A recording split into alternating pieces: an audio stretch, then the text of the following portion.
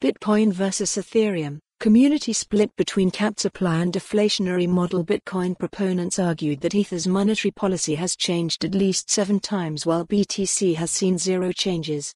Newzone. This piece of history. Collect this article as an Bitcoin, BTC, and Ether, ETH, the top 2 cryptocurrencies by market capitalization, have always been pitted against each other. With the start of the new year, the first debate has surfaced comparing BTC's capped supply of 21 million and ETH's deflationary supply, and which of the two qualifies as more sound money. An Ethereum-focused Twitter handle called Ultrasound Money compared the issuance supply of both crypto and suggested that if capped supply BTC is sound, then decreasing supply ETH is ultrasound. The comparison between the two didn't sit well with Bitcoin proponents, who were quick to point out that soundness comes from the credibility of the monetary policy and not an ever-changing one. Dan Held, a popular Bitcoin proponent, pointed out the flaw in the argument and noted that a constantly changing one has less credibility.